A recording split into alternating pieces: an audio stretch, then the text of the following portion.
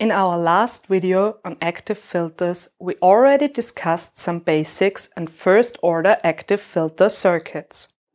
These filters are called active because they contain active components such as operational amplifiers and offer the great advantage that they can amplify signals in addition to filtering them.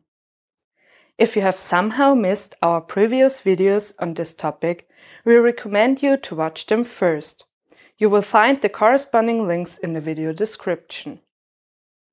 In this video, we will dive deeper into the world of active filters. In addition to various second and higher order filter circuits, we will also look at the transfer function and the design of such filters.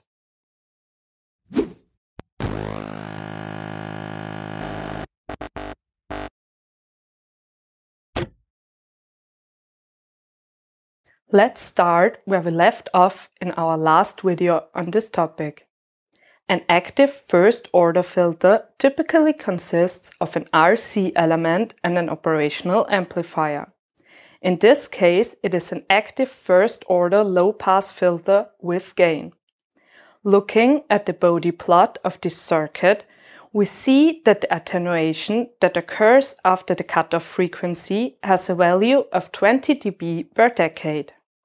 If we want to achieve a steeper attenuation, we have to increase the order of our filter. In order to do this, we simply add another RC element to our circuit. The filter circuit we build with this is called a Sallen Key Filter. These filters, together with the multiple feedback filters, which we will hear about more later, are among the most common active filters of higher order. To understand how such filter circuits can be designed, let's first look at their transfer function. We see a formula that consists of the gains set by the non-inverting amplifier circuit and a term in the denominator which contains the coefficients A and B.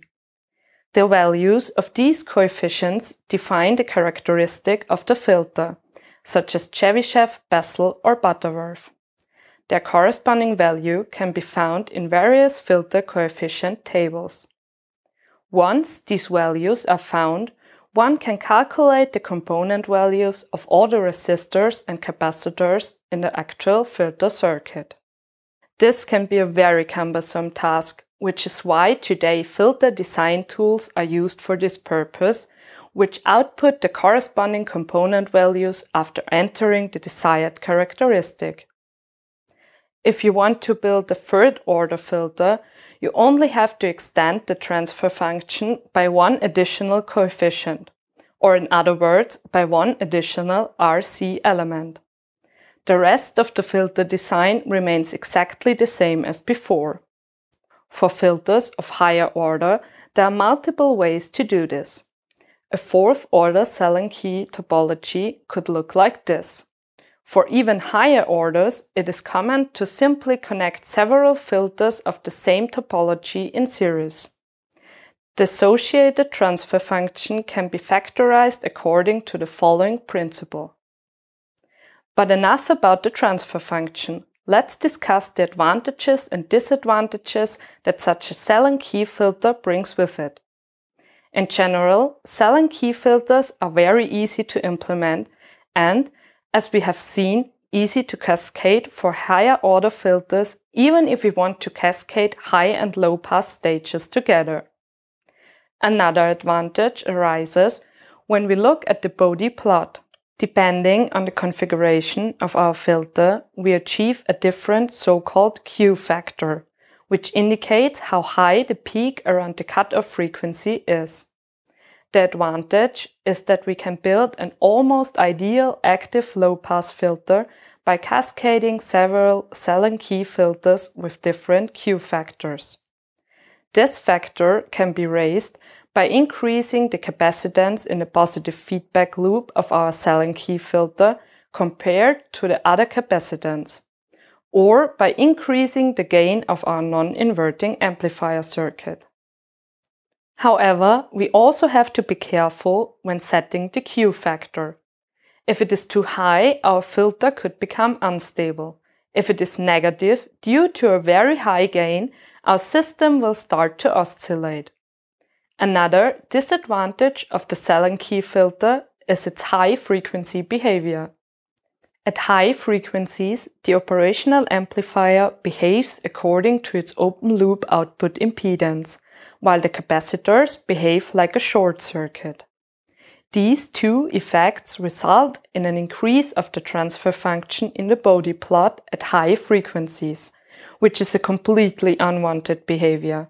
If you don't mind building a filter with an inverting amplifier, you can avoid the unwanted high-frequency behavior by building multiple feedback filters as mentioned earlier. These filters, together with the Sallen Key filters, are among the most frequently used active filters of higher order. If you look at the circuit of such a multiple feedback filter, you can immediately recognize that though this filter has an adjustable gain, one component less is needed compared to the Sallen Key filter, which is another advantage. But before we discuss the advantages and disadvantages of this circuit, let's first have a quick look at the transfer function again, which is the same as for the Sallen Key filter.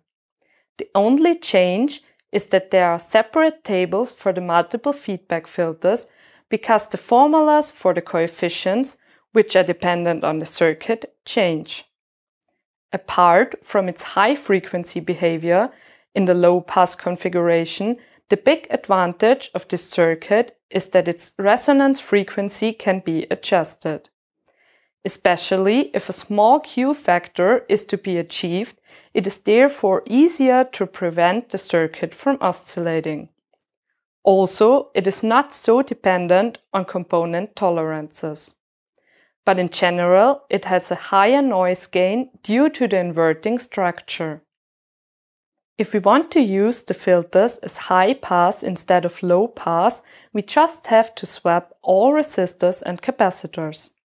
For both variants, it has to be said that due to the lack of speed and the resulting low pass behavior of the operational amplifiers, they are not suitable for high pass filters after a certain point. Let's summarize what we have learned in this video. After briefly recapping first-order active filters, we built a second-order Sallen Key filter. To understand how we can design these filters in practice, we took a closer look at their transfer function and learned what the coefficients are all about. Also, we learned about multiple feedback filters and discussed the advantages and disadvantages of both filter topologies. I'm Clara with the Institute of Electronics. I hope you've learned something today, but anyways, thanks for watching.